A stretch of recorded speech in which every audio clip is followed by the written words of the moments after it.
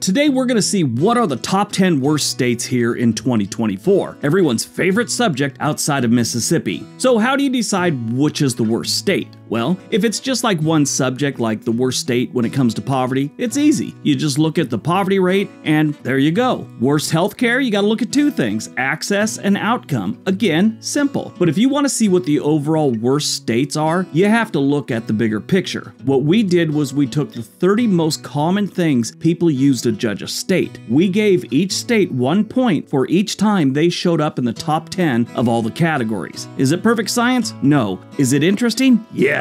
Some of the stats we used were serious, like domestic violence, healthcare, and murder rate, while others not so serious, like political climate, traffic, and weather. Now, we're not going to go over where every state ranked on every single subject. That would get quite tedious, I'm sure. So I'll tell you how many times they showed up in the top 10 and some of the more interesting stats that they were in the top 10 with. Some also overlap, like murder rate and violent crime. Kind of the same thing, but they're a little bit different. High school graduation rate and school rankings. Again, kind of the same, but different. Got it? Get it? Good. Let's take a look.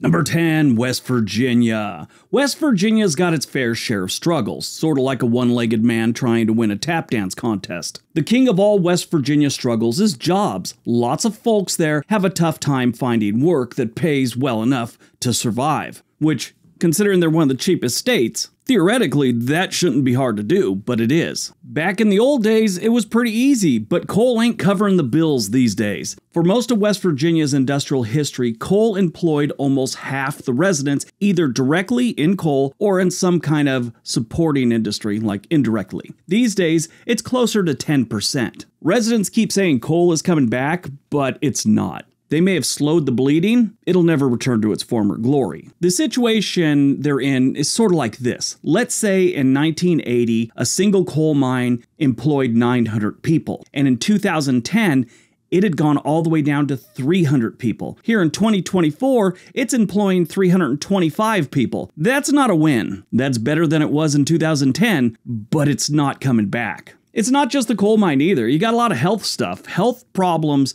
in West Virginia are a serious problem. I mean, besides the basic black lung that everyone talks about, they're dealing with opioid addiction, an older than average population. These are hardworking people. They are great people, wonderful people, the ones I have met. Never had a problem with any of them. And they pride themselves on how hard they work. The downside is, as you get older, that hard work, you start paying for it in the form of a bad back, bad knees, anything else. Because there are financial problems in this state, they also have a lot of infrastructure falling apart, and they also have a lot of educational shortcomings when it comes to budget. They are recovering from the opioid addiction issues they had, let's say 5 years ago. It's gotten better. It's not perfect, but it has messed up a lot of families. There's a lot of people in jail and a lot of grandparents raising their grandkids right now. Some of the top 10s West Virginia showed up in as the worst. They're the 4th poorest. Second, when it comes to obesity, they have the 8th highest unemployment. That one changes all the time, so they're usually around 7th or 8th. But they are second when it comes to the most underpaid states. The good news is low cost of living and low housing costs. West Virginia had 13 appearances in the worst top 10 lists.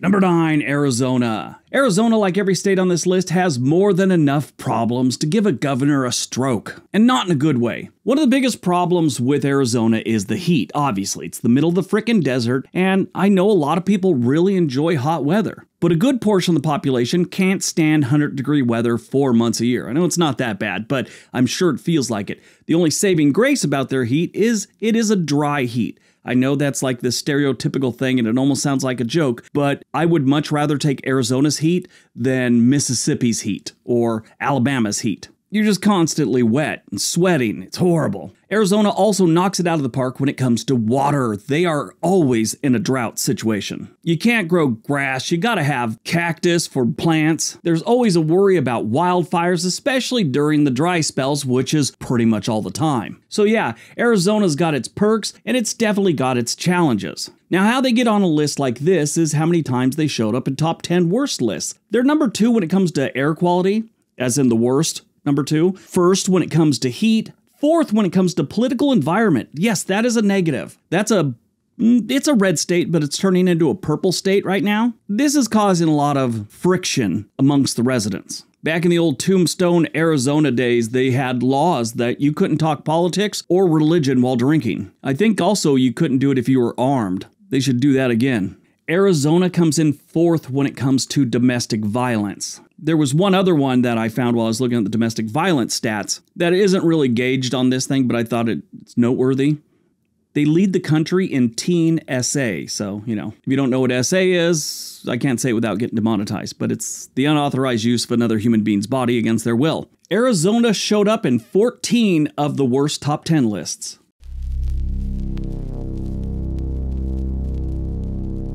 Number 8, Oklahoma. Yep, the Sooner State. Oklahoma is the land of wide open spaces and not so wide open minds. Bless its heart. This state sometimes feels like it's trying to figure out which way is up. From tornadoes that spin faster than my head when someone says free tacos, to a state's budget that is tighter than a pair of jeans after a Thanksgiving dinner. Oklahoma sure knows how to keep things interesting. And don't even get me started on the weather. In the summer, this place is about as hot as a jalapeno enema. Then the winter rolls around and it turns into the frozen tundra. Most people know this about Oklahoma, but they're still moving there. Oklahoma is slowly becoming one of the most popular states to move to, even though it sucks terribly. Just goes to show you, people will endure a lot for a cheap house and a low cost of living. Now, I did see a lot of different articles about Oklahoma having a whole lot of potholes and things like that. Their roads are bad, but I looked up their infrastructure ranking. They're actually 22nd in the nation, so I think that's kind of an illusion a lot of people there have. They've got a lot of open road. Maybe bad things are happening there. Who knows? Stay off the dirt roads. Oklahoma's fine when it comes to roads and infrastructure.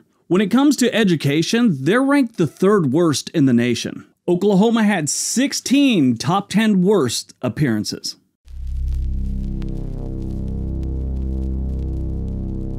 Number 7, Alabama. Alabama, the land of sweet tea, civil wars, and civil rights. This state is known for Crimson Tide football, a complicated history, and Southern hospitality, where the humidity rivals a hot shower and the mosquitoes could qualify for the Olympics. Alabama's the typical Southern state. Conversations about the weather anywhere. You could debate politics anywhere, and be thrown out of certain establishments for suggesting that mayo belongs in banana pudding. Alabamans claim they have their priorities sorted out, but the rest of the world scratches their head and tries to figure out what the hell they're doing. This is a strange state.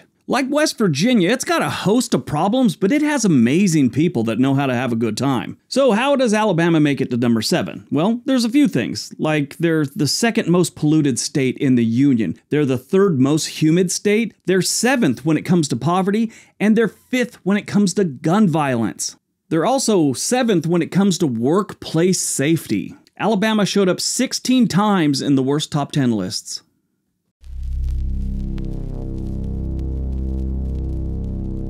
Number 6, Kentucky. Kentucky used to be the punchline for many hillbilly jokes back in the day. Somewhere around the mid-1980s, West Virginia shot past Kentucky in the punchline Olympics. Kentucky's biggest hurdles always have something to do with poverty. In the bluegrass state, it is tough for a lot of folks to get by, find a good job, and even put food on the table. Then there's their education. Some areas are lagging behind so much when it comes to funding for their schools. It's almost like they're denying a lot of their students a fair shot at a successful life. Then there's healthcare. Healthcare in Kentucky really boils down to access. Compared to a lot of other states, they have fewer clinics, fewer doctors, and fewer hospitals per capita. The quality of healthcare is great, it's just getting in to see a doctor is the biggest problem here. They also have some infrastructure problems, but really Kentucky gets on the suckage list because of poverty, gun violence, and domestic violence. Kentucky ranks as the 9th poorest state. They rank 10th in gun violence. They are 1st when it comes to domestic violence. 45.4% of women in Kentucky have been the victim of some form of domestic violence. They come in 2nd to assault. Now, just off of Kentucky for a second, the absolute worst state when it comes to assault is Alaska, and they are almost triple the rate that Kentucky is. When it comes to schools, Kentucky has the 6th lowest graduation rate. Kentucky showed up on 16 of the worst top 10 lists.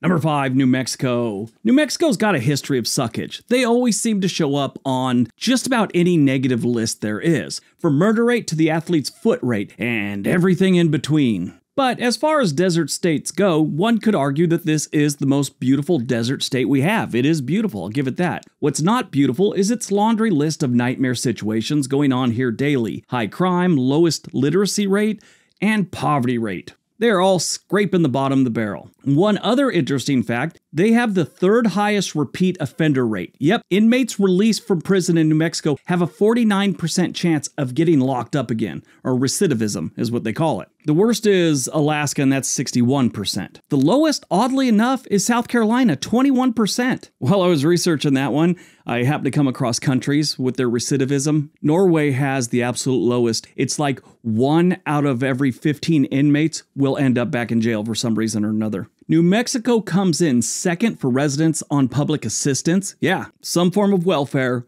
They come in 2nd place for that one. They're the 3rd poorest state and the state with the 7th highest gun violence rate. 22.7 people are a victim of gun violence for every 100,000 residents. New Mexico shows up on 18 of the worst top 10 lists.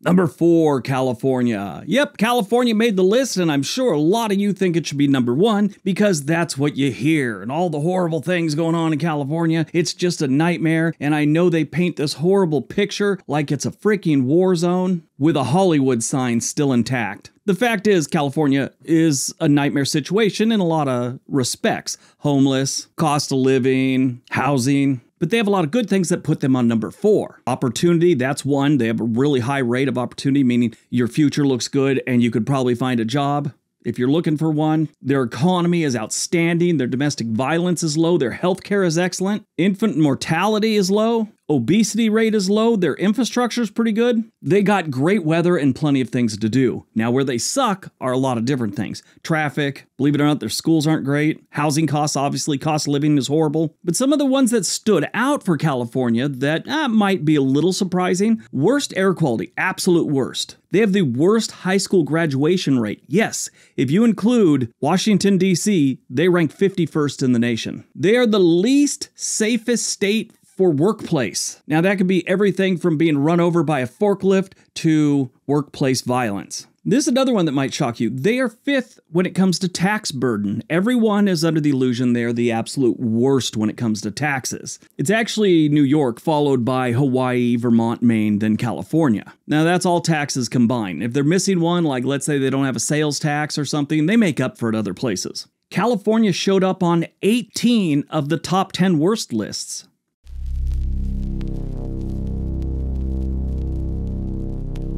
Number 3, Mississippi. You know, on this one I feel like I'm beating a dead horse. Everybody knows the Magnolia State has been a nightmare since forever. I mean, you gotta go back to the Civil War days when they were one of the wealthiest states we had. Absolutely. When cotton was all the rage, payroll was non-existent in most cases. They were doing pretty good. What I will mention, to be fair, in recent years, Mississippi has climbed up the food chain when it comes to education. They were always the bottom of the barrel. It's like they didn't even think about really putting much effort into it till I would say the 1980s, maybe late 1980s. They did like the bare minimum. I would say around 95, 99, they really started picking up steam. And when it comes to education, it takes a lot and a lot of time to really climb out of a bad hole and catch up with the rest of the states. They're doing an excellent job. Their universities are excellent now, but they have a lot of things that drag them to the bottom of the barrel. First, in poverty, they are the absolute poorest state we have. They are 3rd when it comes to worst graduation rate. Now, I will tell you one thing that sounds strange. I just praise them for all their efforts they've made towards school. They used to be the bottom of the barrel, like I said, and it wasn't even close. Now, there's a lot of factors to this. It is very much a rural state. And in a lot of rural states, you have low graduation rates because a lot of kids will go to school till they're a junior or whatever, and then they go work on the family's farm or they get into some kind of agricultural work, which in a lot of cases, they don't need an education. Mississippi is the absolute worst when it comes to gun violence. 28.6 people for every 100,000 will be the victim of gun violence this year. They're number one when it comes to obesity and number one when it comes to automobile fatalities. Now, that one wasn't one of the ranking 30 that we had, but I just wanted to throw that in there because I thought that was amazing. I would have assumed that had something to do with states that have a lot of giant interstates and a lot of traffic. Mississippi showed up on 20 of the 30 top 10 worst lists.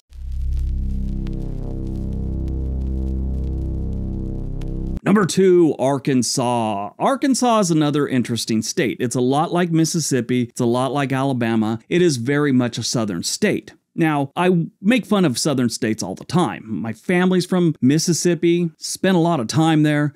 Gotten to know a lot of people from the South. I spent time there in the military. My problem isn't really with the people of these states. It's how they've been run for decades and decades. So it's really the politicians I have a problem with. Arkansas is a perfect example, and their problems go way beyond when Bill Clinton was in charge. I keep getting emails and comments about how their current governor is the worst governor ever. Now, I don't think she is. She's actually not doing a terrible job other than she had some issues with questionable purchases for her office from a friend's company. I saw one thing on the news where the guy was saying that she paid $19,000 for this lectern. People were saying it was like a $1,500 lectern, not a penny more. If you don't know what a lectern is, it's like a little podium they use when they're giving speeches. First day I was in college, there's some paperwork up near the lectern in the front of the class. And I asked someone where they got some piece of paper we were supposed to look at, and he said it's up there by the lectern. And I'm looking around for a person. I thought that meant like the lecturer. I didn't know it was like a podium thing. Yeah, he started laughing when he realized I didn't know what he was talking about. Then the jackass loudly said the lectern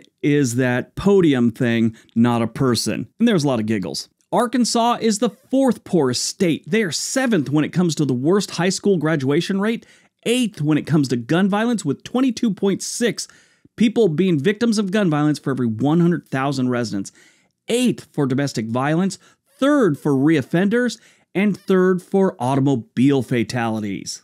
Arkansas showed up on 20, just like Mississippi, on the worst top 10 lists.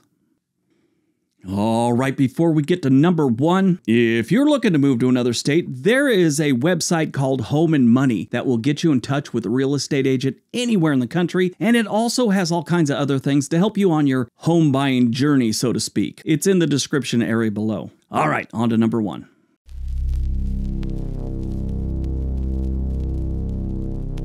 And number 1, Louisiana. Ho, ho, ho, Louisiana. Louisiana has a lot of problems going for it, but it also has the French Quarter, so that's pretty fun. By the way, if you ever go to the French Quarter, I encourage you to go. It's a lot of fun. Make sure you keep your wallet in your front pocket, things like that. Don't pull your cell phone out in front of a bunch of people you don't know. Don't get too terribly drunk, but have a good time. It is quite a sight to see. My piece of advice to you is, do not get a hotel room near the French Quarter. I made that mistake and got a hotel on Bourbon Street because I thought it would be cool. Oh my God, I didn't sleep for 2 days. But Louisiana, once you get past New Orleans, has a lot of problems. Crime is horrible in this entire state. They have the 2nd worst state capital in the nation. Mississippi has the absolute worst, Jackson. But Baton Rouge is almost as bad. It's one of the most violent cities in the nation. Just wrecked with poverty and everything else.